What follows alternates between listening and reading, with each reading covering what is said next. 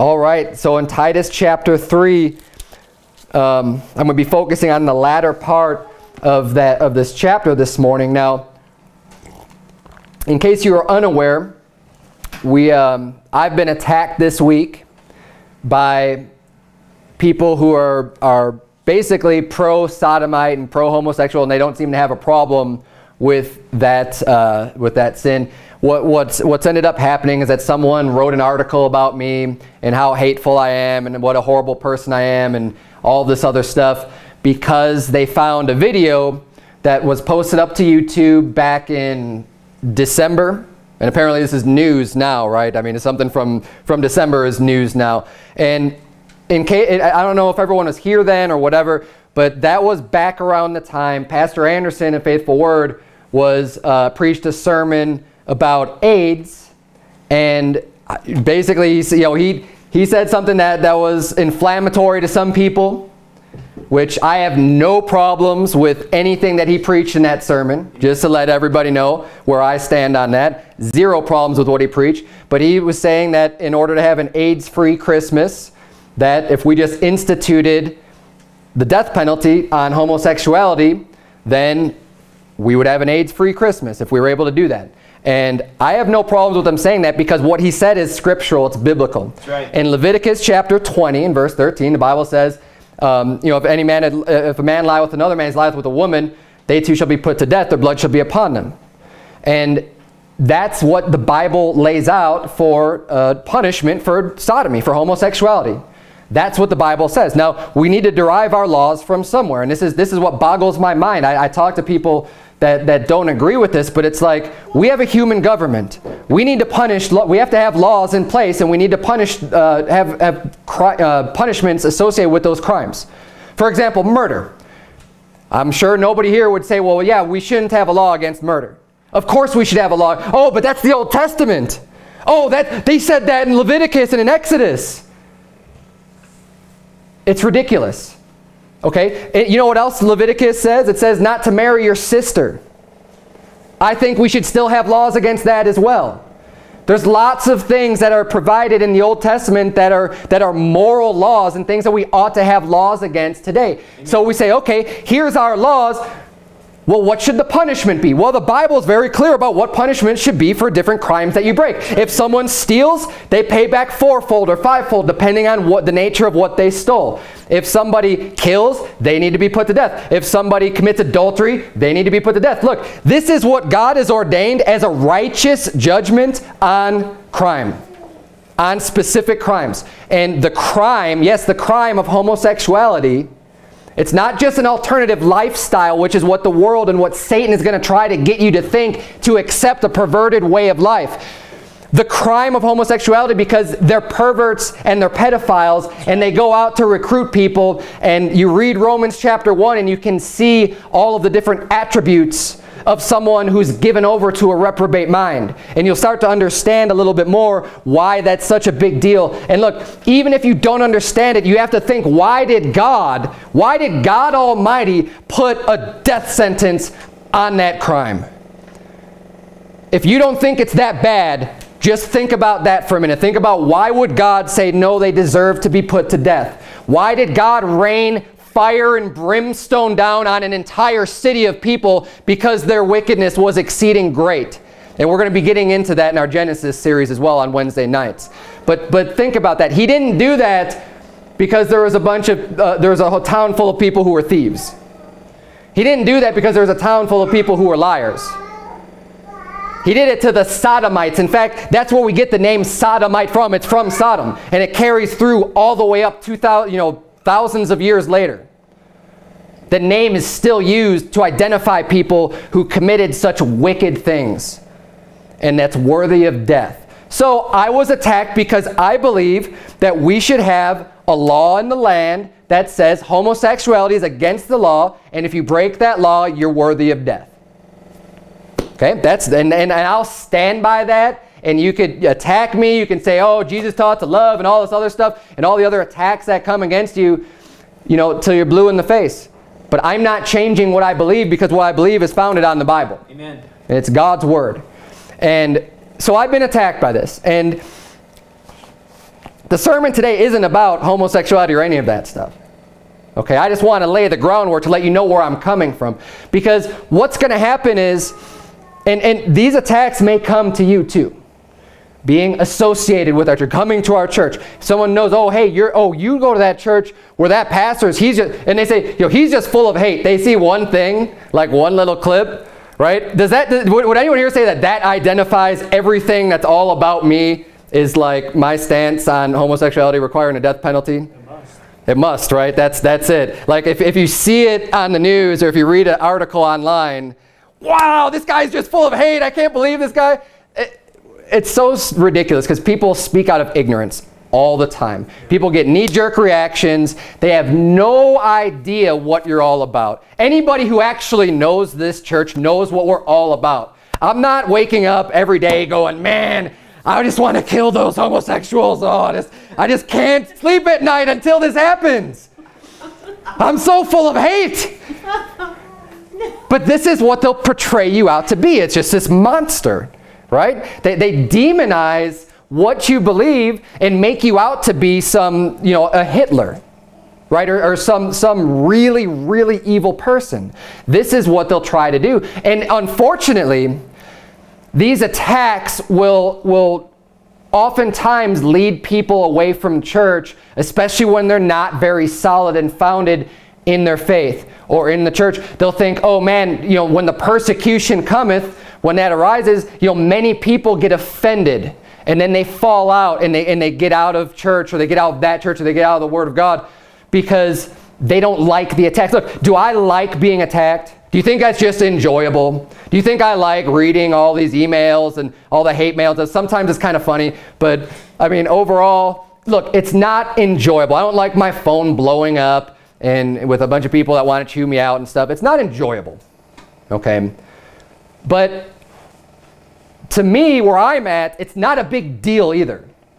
I'm able to resist it. I'm very solid and founded in what I believe. These people aren't going to change my mind. They're not going to be like, oh, maybe I should love more, and this is, I'm all wrong about this. Okay, that's not me. But other people who are maybe a little bit younger in the faith and still growing, they might get scared. They might get afraid of these things, and that could cause them to get out of church. So the first thing I want to mention is just don't let these attacks lead you out of church, or lead you out of serving God, or lead you out of reading the Bible, or challenge your faith even.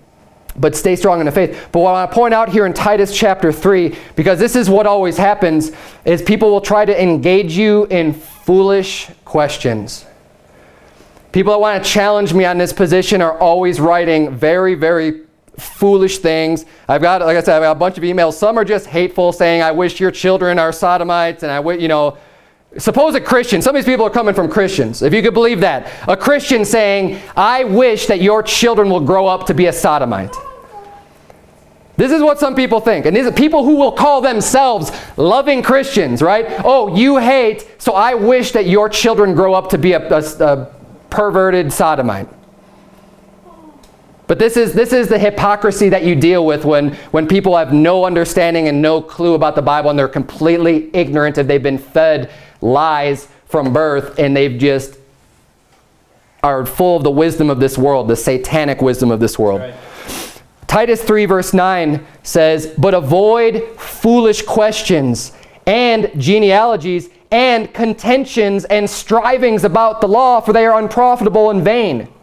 A man that is an heretic after the first and second admonition reject, knowing that he that is such is subverted and sinneth, being condemned of himself. So I've had lots of heretics coming to me and trying to correct me on the Bible, and they just need to be rejected. See, I don't answer these people, because the Bible says to avoid foolish questions, avoid the contentions, avoid the strivings about the law. I don't need to fight with somebody else about what God's law says, because it says what it says. Amen. It's right there. I don't need to convince the whole world that this is true, that this fight is about. And here's the thing. If I were to do that, I'd be getting distracted from the true goal and purpose anyways. These teachings, what I teach here about the Bible, it's for our church. It's for people who are saved, people who can understand what the Bible even says. And we're going to get into that in a little bit. The world can't receive it. They can't understand it. It's not going to make any sense to them. So in order for me, if I were just to continue these debates and these arguments and say, no, you're wrong, and because look, I can do it. I know the Bible well enough. I could go to the verses and I could prove without a doubt and try, win an argument, but it's going to be fruitless and vain and unprofitable. It's going to do no good, because I can guarantee you every single one of these people that is writing me and harassing me and calling me, they need to get saved. They're not saved. They don't even understand the Word of God. They're asking foolish questions. But this is what I want to preach on, is avoiding foolish questions, because it's going to be, it's going to come your way. People are going to try to get you down this path. And it's funny because you hear that saying, like, there's no such thing as a stupid question. That's false, because it's absolutely true. There are stupid questions. There's foolish questions. Otherwise, the Bible wouldn't say to avoid them. And the reason why I avoid them is because they're stupid, because they're foolish, because you're not going to be able to give a good answer to them, to someone who's that ignorant to even ask the foolish question. Here's an example of a foolish question. Now, I'm not going to read this whole thing, but this one is real common, and it's funny, the ignorance of people, when especially with the internet, because it's so easy to copy and paste things these days. So I kind of picked out one that I've seen very frequently. Because people who don't know, this is people who have never read the Bible cover to cover. They see something, oh yeah, that burn, ooh man, yeah, that got them. And they don't even know the truth or validity of these statements at all. They just keep copying, pasting, and just spreading lie after lie after lie. Here's an example of foolish question. So it starts off saying, oh, thank you so much for educating people regarding God's law. I've learned a great deal from your sermons, trying to get you to read the whole thing, because honestly, I don't read all these emails. I just look at them and like, okay, delete, delete, delete, delete, delete. Don't even waste my time on it. It's real. It amuses me because some people spend all this time writing paragraph after paragraph. They wasted a bunch of time because I didn't even read it. So I hope you feel good about yourself if you happen to be watching this video. But here's one where it says, when someone tries to defend the homosexual lifestyle, for example, I simply remind them that Leviticus 18:22 clearly states to be an abomination. End of debate. I do need some advice from you, however, regarding some of the other specific laws and how to follow them. And he says, when I burn a bull on the altar as a sacrifice, I know it creates a pleasing odor for the Lord. The problem is my neighbors. They claim the odor is not pleasing to them. Should I smite them? So this is, obviously they're trying to be funny and stupid, and they're mocking God's word is what they're doing. No knowledge, no understanding, no discernment of the Old Testament and New Testament, what has changed, what hasn't. With the sacrifices, they think, oh yeah, that's still, we're going to go off the Old Testament, without taking the entire Bible in context. And or another one, I would like to sell my daughter into slavery as sanctioned in Exodus 21. And by the way, this is not what Exodus 21:7 is talking about at all. Okay, these people, for one, they get the false versions of the Bible, which is part of the reason where they get some of these attacks from in the first place, that talk about slavery and all these other things. Nothing to do with it. And most of the things that they say is just completely false and fabricated and not true at all. So they say, in this day and age, what do you think would be a fair price for her?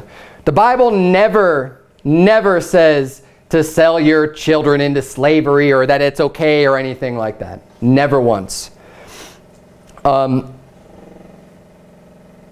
Let's see what else is here. I'm not gonna read this. There's a bunch of stuff on here.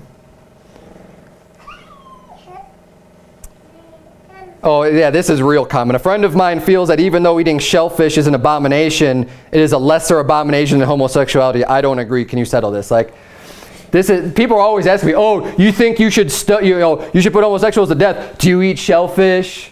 Do you wear mixed fabric? And it's funny because they say mixed fabric as if putting anything together was against the law, which is not true either. It's very specific with woolen and linen is what the Old Testament says. Now, I don't own any clothing that has wool and linen weaved together as a fabric. I just don't have it. People are saying, oh, that suit that you wear is wool and cotton. This isn't wool. This is like polyester from China. Okay, this is not, and people just come up with the weirdest things. But what they end up doing is they're mocking God's law, and they're trying to say, oh, well, you're a hypocrite because You're not obeying all these other commandments. They have zero discernment. They don't understand the Bible. They don't understand the Old Testament. They probably never even read the book cover to cover. And the biggest reason why they don't understand is because they're not saved. And you know, these foolish questions I've been getting, one of the reasons why they're foolish is because they're coming from fools.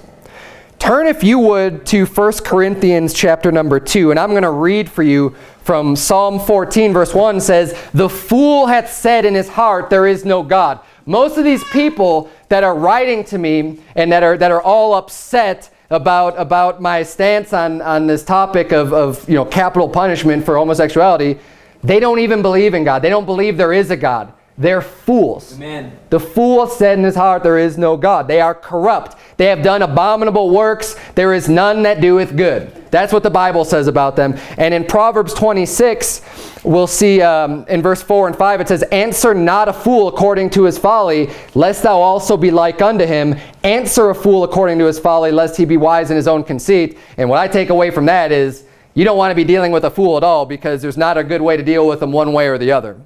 You just want to avoid it altogether. That's why you avoid the foolish questions. Avoid the fools. Just don't even get yourself wrapped up in those types of arguments and foolish debates and these stupid questions that people ask. "Oh, I want to sell my daughter into slavery." You idiot.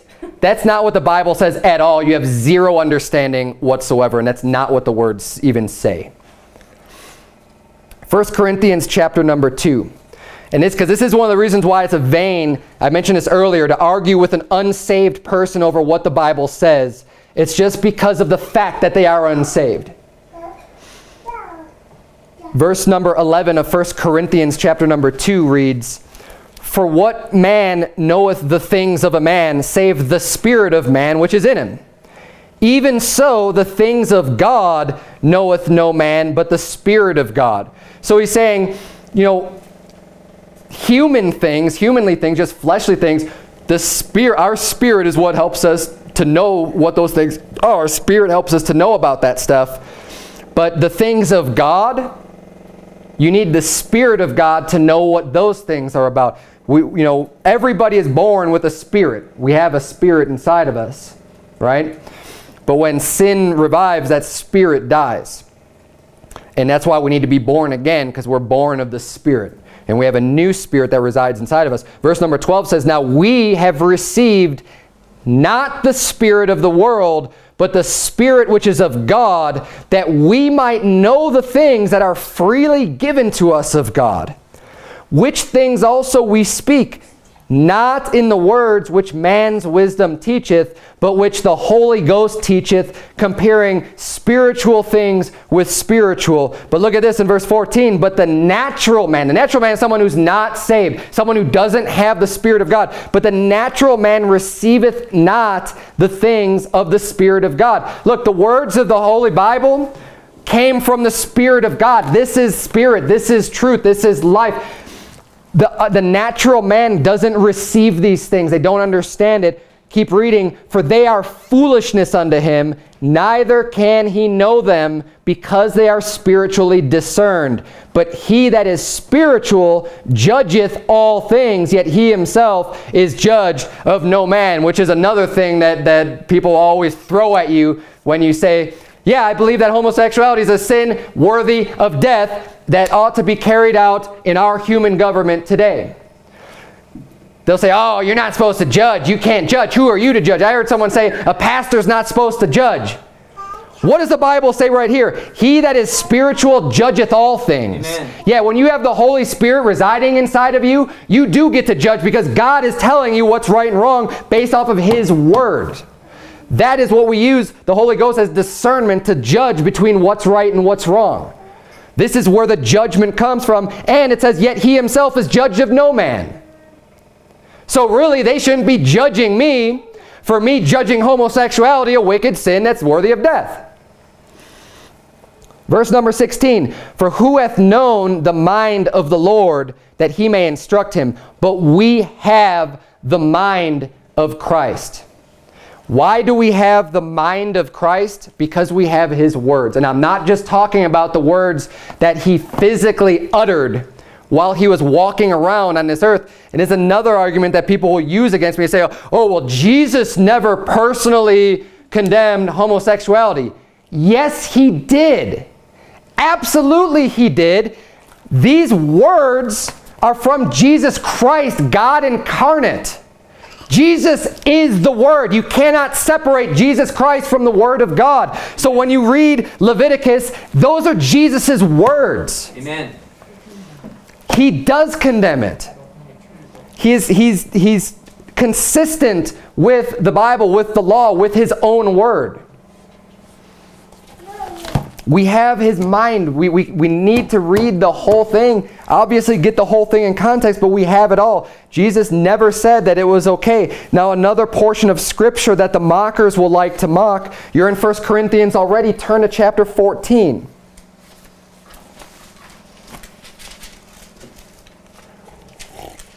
Because these are some of the things that are going to get you attacked these days. In the day that we live in, there are certain doctrines in the Bible, there are certain statements, there are certain scriptural references that people just don't like. It rubs them wrong. They don't want to hear it. It goes against what our society and what our culture teaches is acceptable or normal or right or what have you. Okay, but the world is not what determines what's right and wrong. God is the one that determines that. And this is why we're even in church today, because we're looking at God's Word. We're trying to decide for ourselves. We need to combat the wisdom of this world and get our head in this book to see, well, the world's saying this. Is that even true? Well, here's what the truth is. And here's a topic that is not popular. Even in churches today, this isn't very popular. But we're going to read the Bible. Before I even expound on it at all, we're just going to read it and think in yourself, you know, if you find yourself trying to make excuses or say, well, how can this possibly be? Look, it says what it says. Okay, the Bible says what it says. And I'm not going to stand up here and try to change it to mean something other than what you can clearly read for yourself. I don't really need to do any extra explanation on this passage. But we're going to start reading in verse number 34, 1 Corinthians 14. The Bible says, "Let your women keep silence in the churches, for it is not permitted unto them to speak, but they are commanded to be under obedience, as also saith the law. And if they will learn anything, let them ask their husbands at home, for it is a shame for women to speak in the church. What? Came the word of God out from you, or came it unto you only? If any man think himself to be a prophet or spiritual," look at this, "let him acknowledge that the things that I write unto you are the commandments of the Lord." What we just read, again, without any of my take on this at all, because some people will say, oh, well, that Paul, he was a sexist, he was a misogynist, he didn't like women. What he was writing were the commandments of the Lord. This is God's word. In verse number 38 says, "But if any man be ignorant, let him be ignorant." And that last verse is kind of what ties in with what I'm saying, avoiding foolish questions. Look, some people are just going to be ignorant. They're going to be asking stupid questions. Hey, if they're going to be ignorant, let them be ignorant. Okay? But people don't like to see this, because what does our society tell us? Our society says men and women are equal. They're the same. Anything a man can do, a woman can do. Anything a woman can do, a man can do. And they're going to try to teach you that that's exactly the way it should be. Now, I do not think that men are better than women or women are better than men. It's not the value of the person, it's the role. It's very, very obvious that God made men and women different. There are very many physical, obvious differences between men and women. We're different creatures, and thank God for that, because we go together very well. But we have different functions that God has ordained for us to do with our lives. The reason why men are physically stronger than women, and that's the way that God has made us, and I don't care who you are, men are stronger than women. It's because we are to be workers and providers and being able to support the family. That is the role that God has ordained for us. The reason why a female's anatomy is the way it is because God has designed her to bear children, to be able to care for them, to be nurturing. Look, these are very innate attributes that are undeniable. And you take that and you continue to go and say, okay, well, God has ordained that the man is the leader in the household. You can't have two people with equal votes in charge all the time, because what do you do with a disagreement? How do you resolve that? When you have two people and they each have a vote, I vote this, you're going to have strife and contention. Someone needs to be the final say-so in matters. Now, does that mean that the wife or the woman has, can't provide input and everything else? No. Okay, that's not what the Bible says. But there is one person that's the authority that's in charge. And that's the way that God has ordained it. Now look, some people, it rubs them the wrong way. They don't like to hear that. They don't want to believe that. But how much do I really have to explain this passage that says, let your women keep silence in the churches because it's not permitted for them to speak? Okay, I'm not going to say that that means something other than what it just says.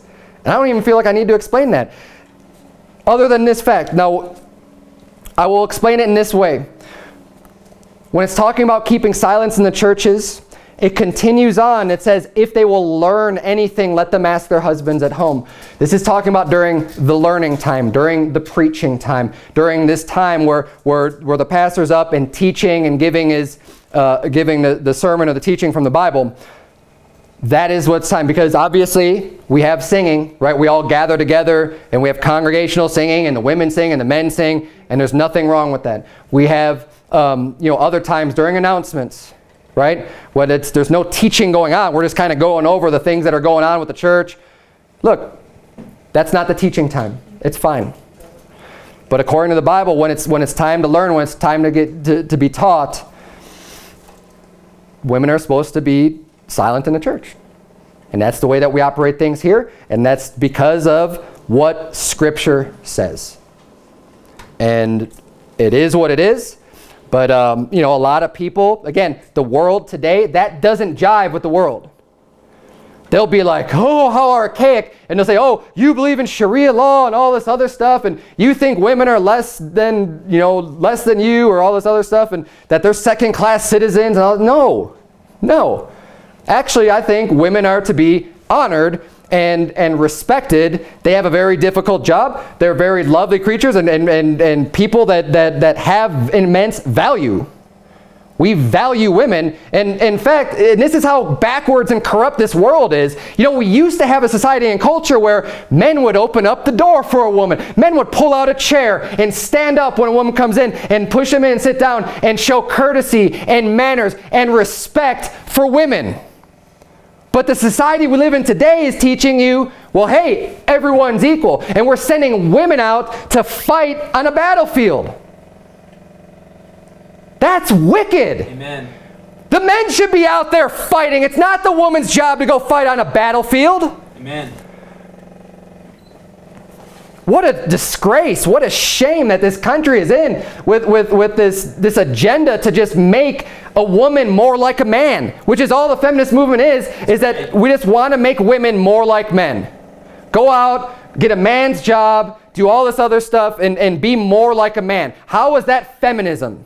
True feminism is trying to be as most like a woman as possible. That's the movement I believe in. That women should be feminine and exalt what God made them to be and really live up to that potential of being a woman in every aspect that God has designed. Just like men should be manly in every sense that God has designed a man to be. But that doesn't go with the world, and you'll get attacked. I'll probably get attacked for this video for saying these things today. But it's the Bible. Again, this isn't my opinion. I don't even have to expound on this. This is God's word. Amen. This is 1 Corinthians chapter number 14.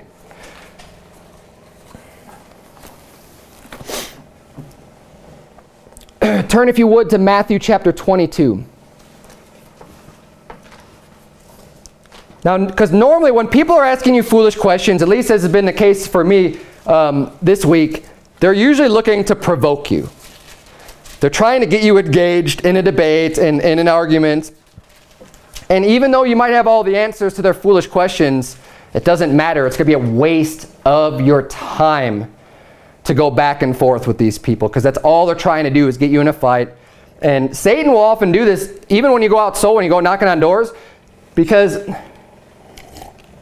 the devil doesn't want you getting people saved.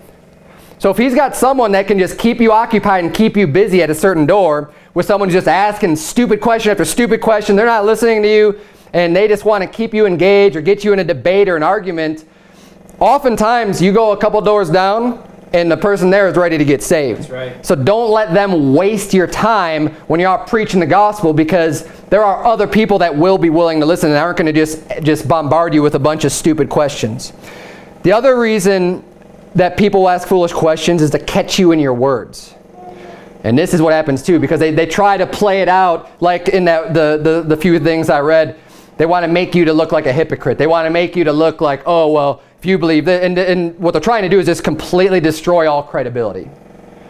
Now look, am I perfect in every single one of my beliefs and just have everything down exactly 100% that I know beyond a doubt that everything I believe is 100% true? No. So if you catch me in something where I believe in error on, okay, well, if that's an error, then that's an error, but it doesn't negate everything else that the Bible says or everything else that I believe about the Bible. But this is what they try to do.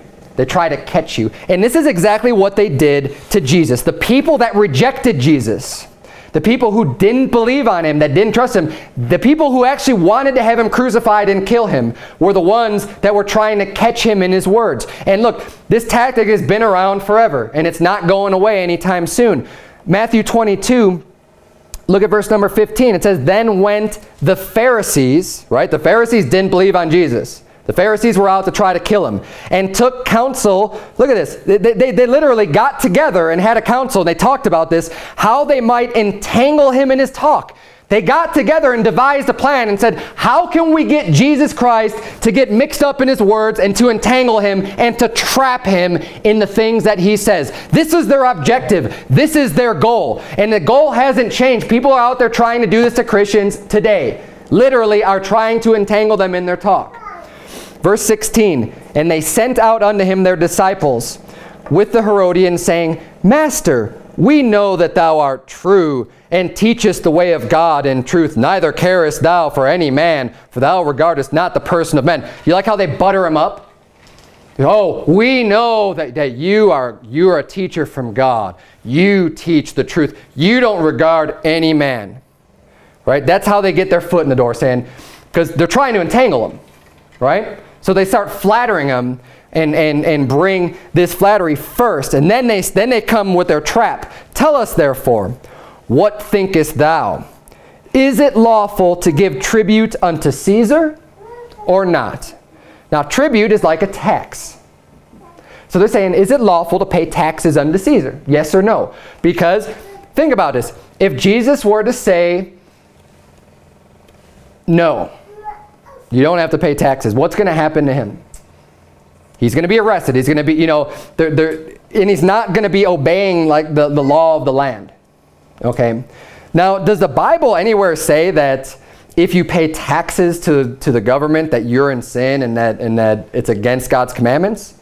No, it doesn't say that. But Jesus perceives their wickedness. He says, but Jesus perceived their wickedness, and he said, why tempt ye me, ye hypocrites? So he's saying, why are you testing me? I see your wickedness. I know where you're going with this. I know you're trying to trap me in my words. He says, show me the tribute money. And they brought unto him a penny. And he saith unto them, whose is this image and superscription? So he asked him, what picture is that on this coin? Who is that? And they say unto him, Caesar's. Then saith he unto them, render therefore unto Caesar the things which are Caesar's, and unto God the things that are God's. When they heard these words, they marveled and left him and went their ways. He answered them very wisely. Now, did he say yes or no to that question? No. He did not come to, because people are like, why can't you just come and directly answer this question? Because you're trying to trap me. Because whatever I say, there's not a right answer to your question. And that's the way they posit the question, is in a way that whether you answer yes or whether you answer no, it doesn't matter. They're going to trap you in your words. So he's very wise, and he says, okay, well, give to Caesar the thing that belonged to him, and give to God the thing that way you can give to both. And he satisfies the question the way that it ought to be. Turn to Matthew, you're in Matthew 22, jump down to verse number 35. Because this is the same, I mean, within this chapter, they're still trying to trap him in his words. It says, then one of them, which was a lawyer, asked him a question, tempting him. That means he's testing him. And saying, Master, which is the great commandment in the law? Jesus said unto him, Thou shalt love the Lord thy God with all thy heart, and with all thy soul, and with all thy mind. This is the first and great commandment, and the second is like unto it.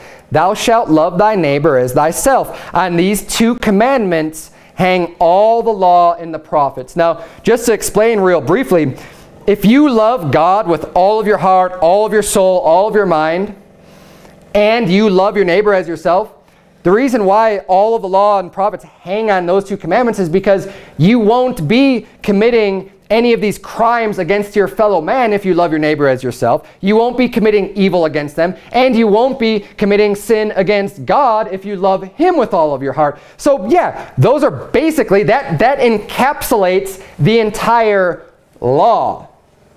And that's what he even says, on these two commandments hang all the law and the prophets.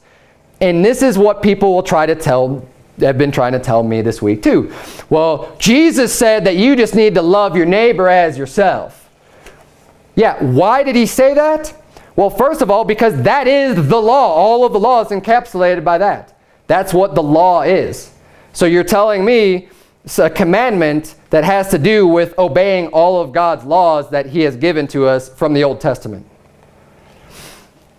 But not only that, this quote of loving your neighbor as yourself, I want you to turn, if you would, to Leviticus chapter 19. I want to see you to see this for yourself. Because the people that say this are so extremely ignorant of God's word, it's laughable. Because people will tell me, oh, you shouldn't be following Leviticus chapter 20, which says that sodomites ought to be put to death, and that you should just love your neighbor as yourself. You should love them. But they have no idea that this is not some new commandment that Jesus gave. Loving your neighbor as yourself is not something that was instituted by Jesus Christ in the New Testament. Genesis, Exodus, Leviticus. Leviticus chapter 19. Look at verse number 18 and tell me if that looks familiar. Leviticus 19. Leviticus 19:18, Thou shalt not avenge, nor bear any grudge against the children of thy people, but thou shalt love thy neighbor as thyself. I am the Lord. Isn't it interesting? Leviticus 19 is what Jesus Christ himself is quoting to these people, to love your neighbor as yourself. He's quoting scripture from Leviticus. Leviticus 19 is smack dab in between Leviticus 18 and Leviticus 20, both of which say that homosexuality is an abomination, and Leviticus 20 says it's worthy of death. That's right, amen. So you want me to say Leviticus 19 is okay, at least this verse, but Leviticus 18 and Leviticus 20 are not okay. It's hypocrisy. It's stupidity. It's people who don't know their Bibles at all, who want to just come up and they're the ones that are it's funny because they say, oh, you just cherry pick the parts. Look, why would I care necessarily about some of these things, except the Bible said that it's as bad as it is, right? If the Bible didn't say this, I probably wouldn't think it was as big of a deal. To be honest with you, I probably wouldn't think that. But because the Bible says homosexuality is an abomination and it is so wicked and it is something that deserves the death penalty, that's why I believe that. Growing up in today's society, I probably wouldn't think that. I'll probably just think, well, let them do whatever they want to do. Like, I'm not going to do that, but whatever. But when you start to understand the truth of the matter, and you start to be enlightened through God's word and what he said is a righteous judgment on that sin, then you start to think, well, wait a minute, maybe there's something more to it. And that's when you start to understand you know what? These people aren't just you know, these funny, flaming homos that you see on TV that you just laugh at and that are ridiculed and that, oh, they're just harmless and that you could trust them with anything because they're just kind of funny and a little bit different. But they're actually predators. Amen. And they're pedophiles. And they're out going to recruit more people and to molest them and get them to become sodomites also. That's what the true agenda is. But you don't always see that because they're not just publicizing that and saying this is what we're all about.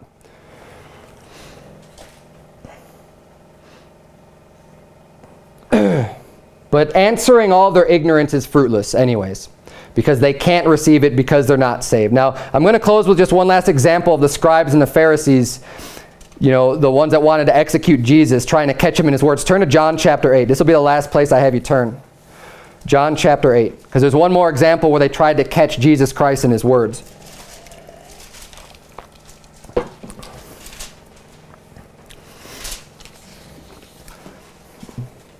Which is yet one more argument against the belief that we hold here.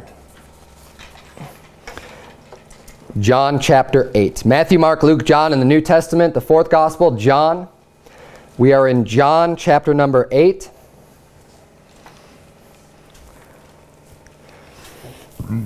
Excuse me. This is the all familiar passage of the woman taken in adultery. Because people will try to tell you, well, look. And this is the only one that has any form of credibility at all.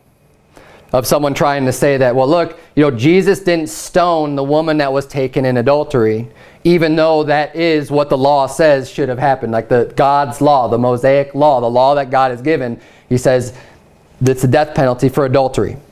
And that is what God's law says. Okay, there's no doubt about that. And I still believe that that is what the law should be. Amen. Okay.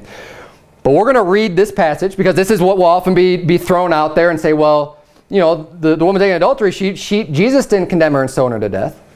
But let's read what this is all about, okay? Look at verse number 2 of John chapter 8. The Bible says, and early in the morning he came again into the temple, and all the people came unto him, and he sat down and taught them. And the scribes and Pharisees, again, the people who want to put Jesus to death, the scribes and Pharisees brought unto him a woman taken in adultery, and when they had set her in the midst, they say unto him, Master, this woman was taken in adultery in the very act. Now Moses in the law commanded us that such should be stoned, but what sayest thou? What are they trying to do to him? They're trying to catch him in his words. And I preach a lot on this when I did my our Bible study in John chapter 8. But they weren't, see, at this time, the kingdom of Israel didn't really exist because they were under Roman rule and Roman government. The Roman government is the one who was deciding what the laws of the land were. Now, they had their own little provinces, and they had their local governments and things like that. And the Jews were allowed to carry out certain sentencing and deal with certain crimes. Like it's like a lower court, right? They were able to deal with some of the smaller issues. But something that would be a capital crime, they were not allowed to handle that. That's right. They were not allowed by the Roman government to put people to death for adultery. That was not allowed. So if Jesus were to say, yes, she should be stoned, and carry out the sentence, he would be violating the Roman government of that time. This is, again, they're trying to catch him. They're trying to trap him in his words. You have to, in order to understand this whole story, you have to get that fact that this is what they're trying to do. Again, it's a lose-lose situation, because if he says, no, don't stone her, then he is violating what Moses' law said. That if he says not to do that. This is a lose-lose situation.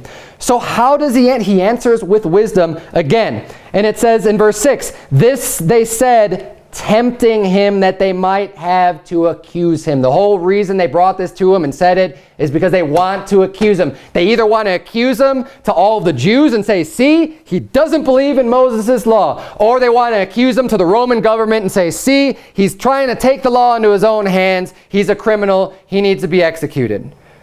This is what they're trying to do to Jesus Christ. And he answers very wisely. It says, but Jesus stooped down and with his finger wrote on the ground as though he heard him not. So first he's like avoiding foolish questions, right? He's not even answering them. He's ignoring them, just like whatever. It's a stupid question because he knows what they're trying to do. Verse number 7, it says, so when they continued asking him, they wouldn't let him alone.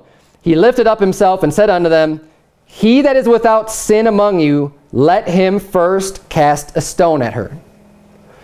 Now, did Jesus say she should not be stoned? Did he say that that should not be the judgment that she gets? No.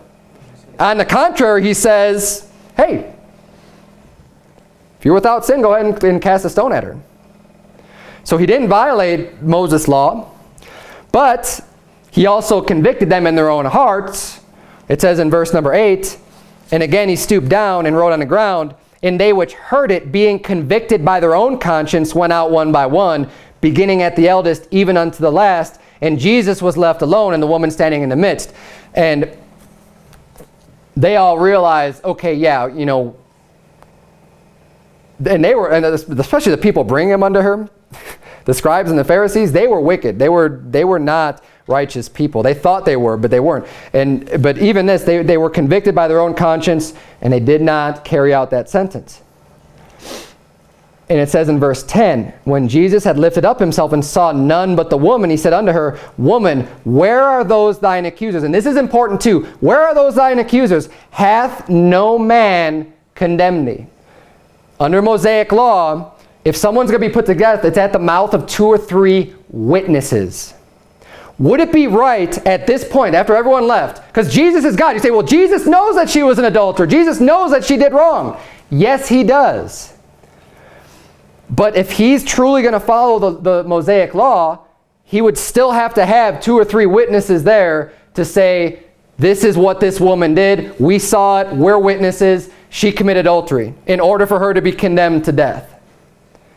At this point, nobody's there condemning her. He can't.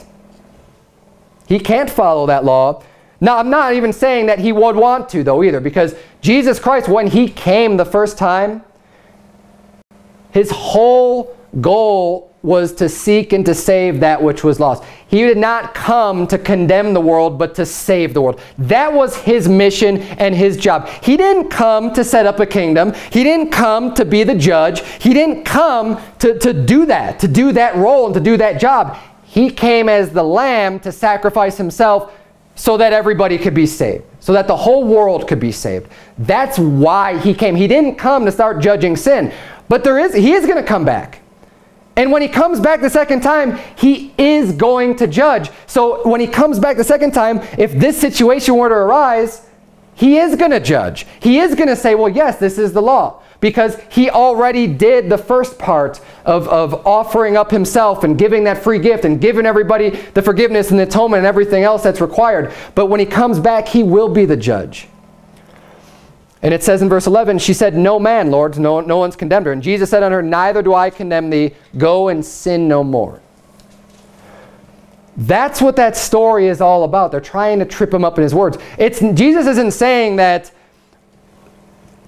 the death penalty for adulterers should no longer be the law of the land. That's not what he's teaching there. He was wisely answering and dealing with a situation where they're trying to trap him and catch him in his words. And the fact of the matter was that that wasn't the Roman law at the time. It should have been, but it wasn't. And we are commanded to be under obedience to the laws of the land. Now, we don't let the laws of the land trump God's laws, but the government, human government, is established for the punishment of evildoers. That is why we are supposed to have a government. It's to handle the execution of judgment, right? So whether that be the death penalty, whether that be the fines for for someone stealing, just making sure that when somebody does wrong, that justice is taken care of. That was the whole point of human government. And that was the power that God had given to human government, was to be able to deal with these matters.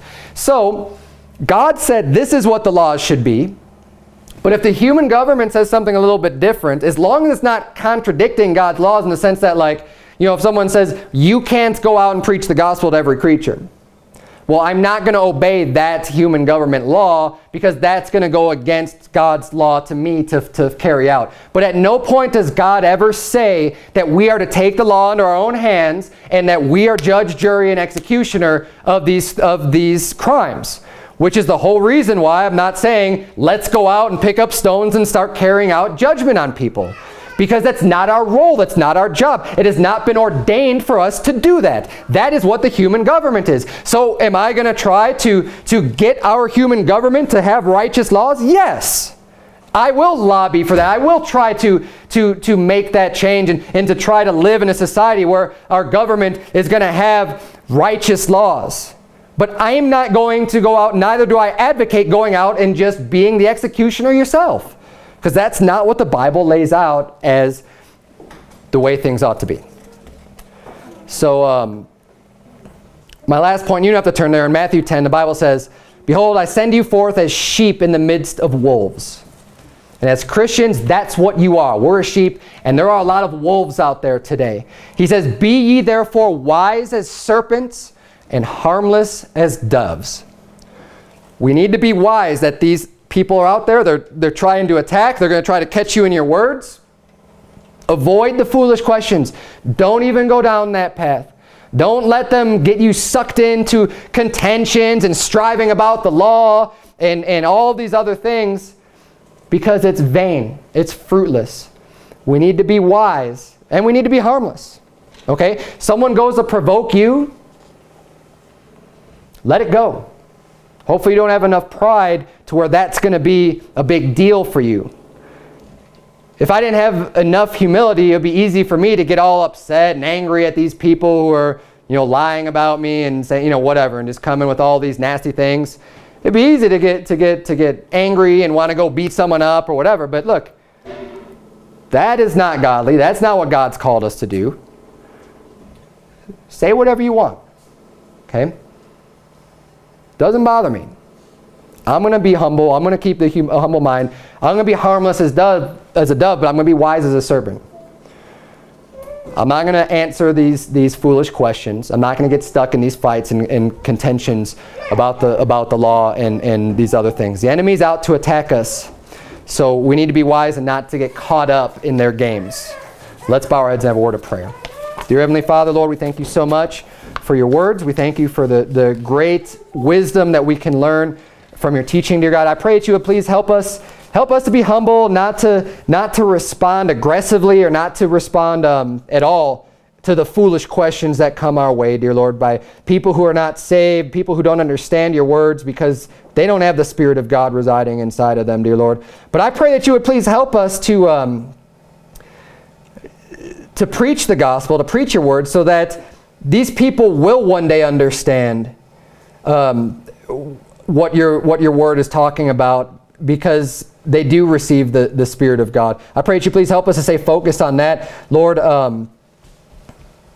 you know, I try not to get in these arguments or debates with people, but rather choose to use these sources of contention to try to preach the gospel. I pray that you please help us all to be mindful of your word and to not be wasting our time, but to be doing the things that you really want us to do and be fruitful and multiply in producing other Christians. And it's in Jesus Christ's name we pray. Amen.